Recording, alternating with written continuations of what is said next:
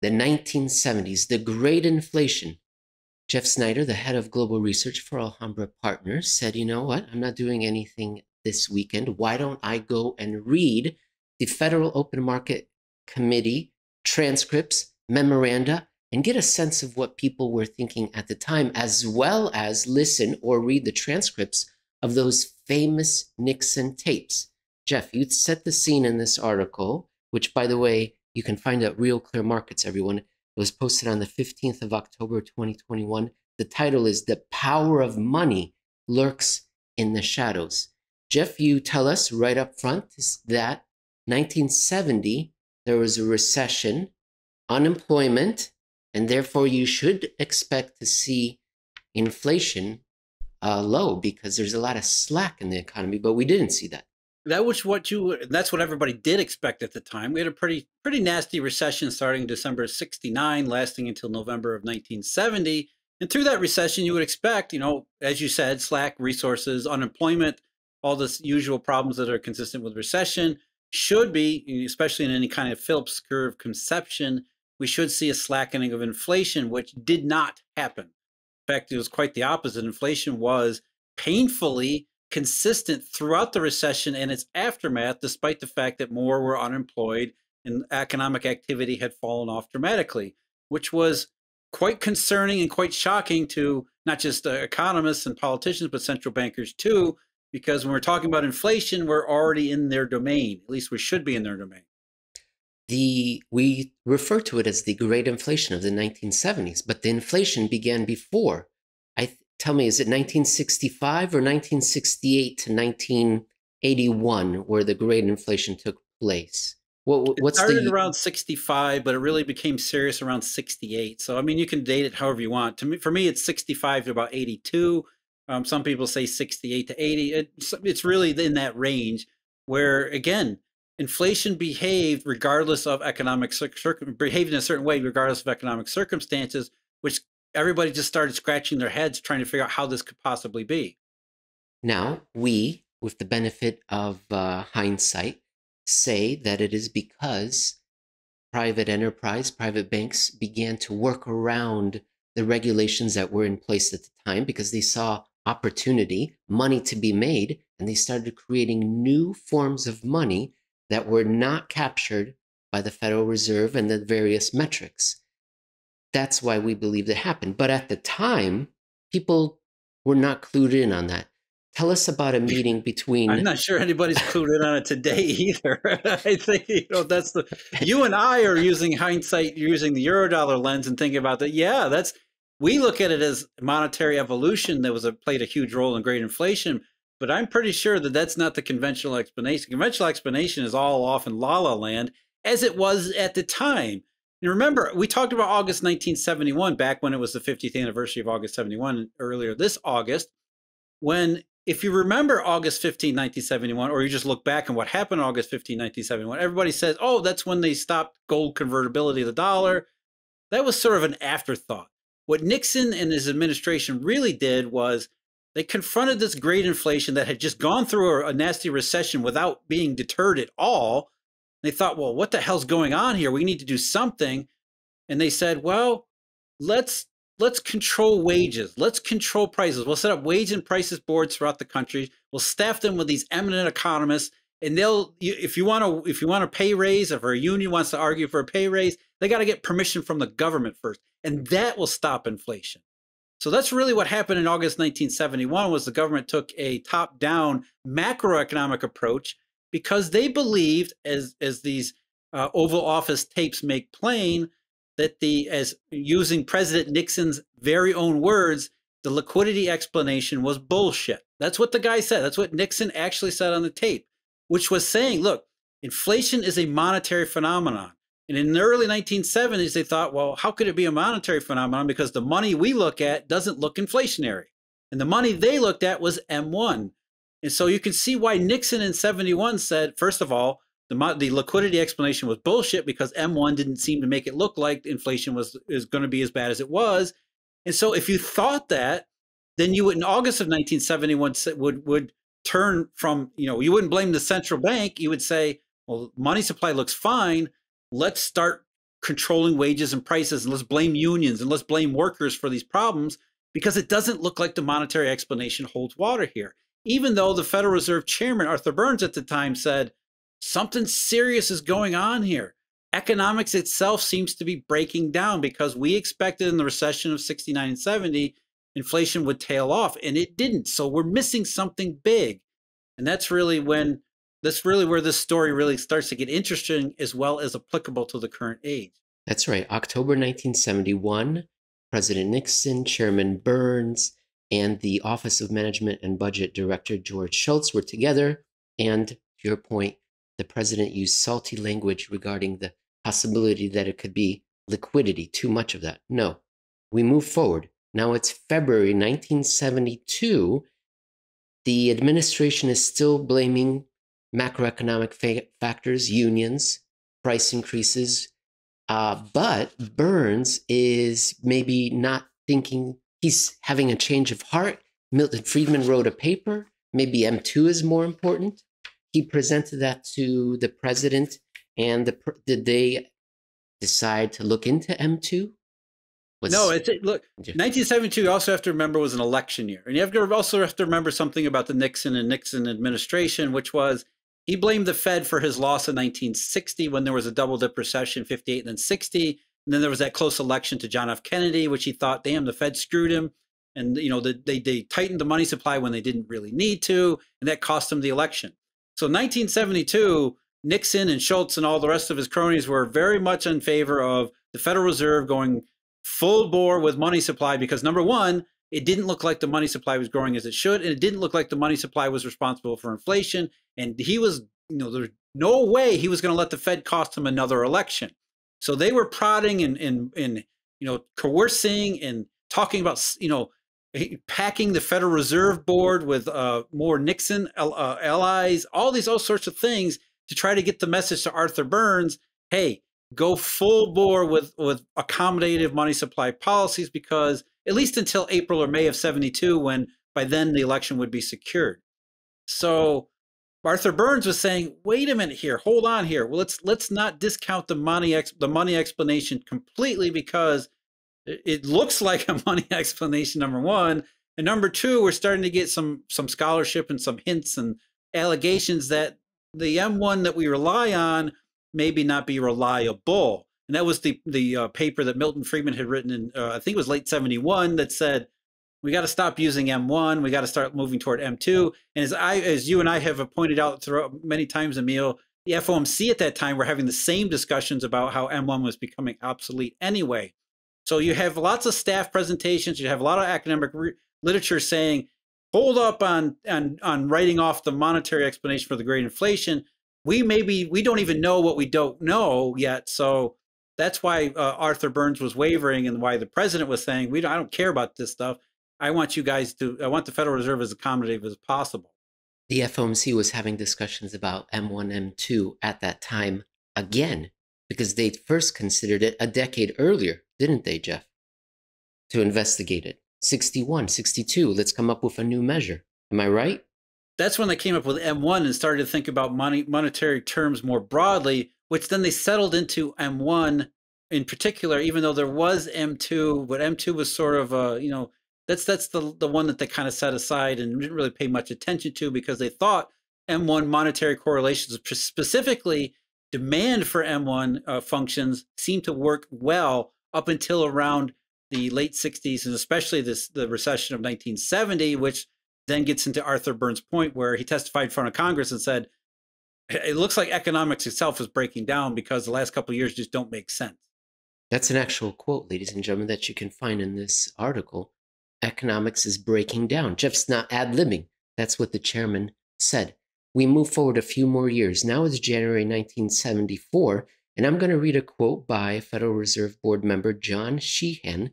And ladies and gentlemen, the key word I want you to pay attention to is the very last word of this paragraph. Looking back over the 2 years that he had been a member of the committee, Sheehan, so I guess this is a memorandum, so it's not his quote verbatim, did not feel that the system had made a significant contribution to inflation. No. The rise in prices had resulted much more from such special factors as the devaluations and supply problems affecting foods and fuels than from an overly expansive monetary policy. And I didn't catch that at first, Jeff, but you say, yeah, that's right. He's right, but he's also missing the big picture. Yeah, he's using the Nixon argument, right? Which is we look at M1, and by M1 and our policies that are based on M1, the great inflation must be for some other reason. And I agree with him. He's absolutely right. Their M1 policy had very little to do with the great inflation, except in that it didn't get in the way of the other monetary expansions that were taking place, which was supposed to be what policy was about. In other words, policy at that time was irrelevant. It wasn't wage and price controls. It wasn't supply factors. It was you guys were looking at M1 when you should have been looking at money differently. So monetary policy was irrelevant to the great inflation. It was because monetary policy didn't consider what commercial banks were doing globally, expanding the definitions and uses of effective money in ways that policymakers not only just failed to catch up with, they failed to understand, they failed to measure all those things. They failed to account for money itself during this great inflationary period. We're moving forward a couple more years. January 1976. This time, this quote comes from a future FOMC board member, Lyle Gramley. At the time, he was a staff economist. And here he is saying that what we would expect is for M1 to be growing at 8.5% to account for the level of economic activity we're seeing. But in fact, it's only grown at 4.25%. Why did you include this particular quote? Yeah, money demand is how they look at the money supply, or how to look at monetary conditions and try to make sense of them. So what they're saying is, look, this is 1974, 75. We're getting into the middle 70s, and inflation is just not letting up. It's continuing to go. We experimented with wage and price controls and other things, macroeconomic policies earlier in the 70s. They had no effect whatsoever. We're starting to get the sense this really is a monetary problem. And we've been focused exclusively on M1. We told the President Nixon to focus exclusively on M1, which kind of maybe fooled ourselves into thinking there was no monetary behavior. But when we start to add all of these things up, it does not add up. The money demand function says that M1 growth should have been almost twice the rate as what it actually did in order to make sense of nominal GDP growth and interest rates and inflation and everything else. So what they're saying is, look, it has to be the situation where our view of money is wrong because the economy is doing other things. The demand for M1, the actual demand for M1 was so low because the economy was using other forms of money that were not included in M1. So demand for non-M1 money must have been through the roof, off the charts. And if you don't consider this and you're only looking at M1 and demand for M1, you fooled yourself into thinking the great inflation is something that it isn't. And that's what they were starting to say in the middle 1970s, like, holy crap, we're a decade into this and we're just now starting to believe, because it's becoming too much to ignore or to dismiss and to try to otherwise explain, that, yeah, maybe we should take this monetary evolution stuff seriously because M1 is leading us way astray. And by focusing exclusively on that, or even M2, it's leading us to these wrong conclusions, wrong policies, and therefore allowing commercial bank monetary explosion to take place without any constraints or checks upon it. And maybe that explains the great inflation far better than anything we've offered so far. Quote by Jeff Snider, quite simply, during the great inflation, the U.S. and global economy had progressively turned to other kinds of money beyond the reach, even conception, of the Federal Reserve. Well, that's continued to present day, hasn't it, Jeff? Jeff, that's really why that's why we're bringing this up now, is because it's almost a perfect parallel to not just 2021, but the entire last couple of decades where the same thing has happened. The Federal Reserve is not a monetary expert. In fact, ever since the 1970s, they said we don't need to be monetary experts because we can't be. We can't keep up with commercial banks. So we have now we have, since 2007, we have another monetary problem that the Fed is ill-equipped to handle, except this time it's not too much commercial bank money, it's too little. And now exactly parallel, The Federal Reserve is leading the public into thinking all these other problems. We talk about the lazy Americans and our star and all these other things. Anything to avoid having to admit that this last decade plus of disinflation or deflation around the world is a monetary phenomenon when it absolutely is. Again, we talk about the interest rate fallacy, all the signs and signals that say it is a monetary problem that were evident in the 1970s as an inflationary problem. We have the same issue today where the Fed doesn't do and can't do what everybody thinks it should do because it doesn't understand money. It didn't understand money in the 1970s. It doesn't understand money today. And if we have a monetary problem, what do? We're kind of stuck. Just like the 1970s, where we're stuck with the inflation that was going on then. We're in the 2010s and now 2020 stuck with a disinflationary, deflationary problem. But the Fed isn't going to change. Regardless of what happened earlier this year with consumer prices, the monetary background is the same either way. The Fed just doesn't really matter. As Mr. Sheehan was saying, we don't blame monetary policy here because monetary policy is mistaken and irrelevant. Ladies and gentlemen, Jeff just mentioned disinflationary, deflationary pressures, and maybe you're scrunching your face, giving him the evil eye, the stink eye. In a previous episode, we talked about how the recent month-over-month measures, a number of them, different various measures of inflation, are reading as they did normally before the coronavirus struck. They're at normal levels. So, Jeff, looking forward, where are we now? Just looking forward over the next few months, it seems like we've got Treasury bills coming back into the system that releases a pressure valve, but inflation is not accelerating. Price increases are not accelerating. Government stimulus checks are not coming. The Federal Reserve is still doing the same old, same old. So I suppose next few months, weeks, months or so will be less worse than what we saw in the summer of 2021, but we're still stuck in the same maybe 2018, 2019 doldrums of economic activity in the new year. At least that's kind of my outlook. What do you see for the next few months, or do you have any concluding thoughts for this whole episode? Yeah, the lesson of the great inflation is that it all depends on the monetary background. What is the monetary system doing? In the 1970s, regardless of what the Fed was doing, the commercial banking system was doing inflationary money. Therefore, there was an unbreakable, unrelenting, recessions couldn't even dent this. There was unrelenting inflationary pressures throughout.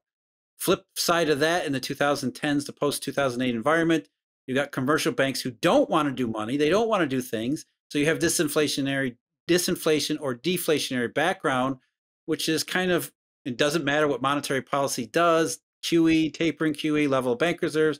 It's all about the commercial banking system. So yes, even though consumer prices spiked earlier in this year, it wasn't because of money. It wasn't because of money printing. It certainly wasn't because of QE or monetary policy. It must have been for other reasons. And we know what those reasons were. As you just mentioned several of them, Uncle Sam, supply bottlenecks, those kinds of things, that for a couple months, prices really did spike. But without the monetary component to it, it's not really inflation. It's something else. It was, a temporary transitory factors combined to hit consumer prices. And ever since then, around April and May, not only have we seen consumer price indices start to decelerate, we've also seen, as we talked about before, twists and turns in the yield curve, which even though nominal interest rates are rising, which may sound like a positive signal, the fact that the yield curve is twisting into a flattening sort of contortion, that sort of is a negative signal that's consistent with falling inflation, falling growth expectations, which is, hey, we're still in this same disinflationary, deflationary rut, and you can't rely on central bankers and Federal Reserves to tell you what's going on, because like the 1970s, they have no idea either. In episode 129, dear ladies and gentlemen, we talked about what banks are doing. Earlier, Jeff mentioned bank credit creation is the key here, and we talked about it. And there was even an article, Jeff, that you wrote that was called "Until This Changes, I Don't Expect Any Change." And we talked about what U.S. banks have done for the first 6 months of this year. And what they've done, Cliff Notes version, is they've taken on tremendous amounts of assets. Fantastic. Except they're all very, very, very, very safe assets. and actual net loans, the stuff we need to the real economy, went negative. So not going anywhere anytime soon, I guess. Jeff, I enjoyed it very much. I'll talk to you again next week, or maybe not next week. I'm actually gonna have to take a break next week, Jeff. Yeah, you enjoy your vacation, and we'll worry about the yield curve contortions and yield curves having babies and cloned sheep and all the other stuff we've talked about this episode. We'll set those things aside for a week and come back at it a couple weeks from now. I need to get a hold of myself so I can enunciate, pronounce, and not bring up yield curves having babies. All right, good luck to the Buffalo Bills this week, Jeff. Or are they on bye week? Who are they playing this week, and they need it. I am so out of it. I don't even know who's playing it. Oh, God. All right. Thank you, Jeff. Talk to you soon. All right. Take care, Emil.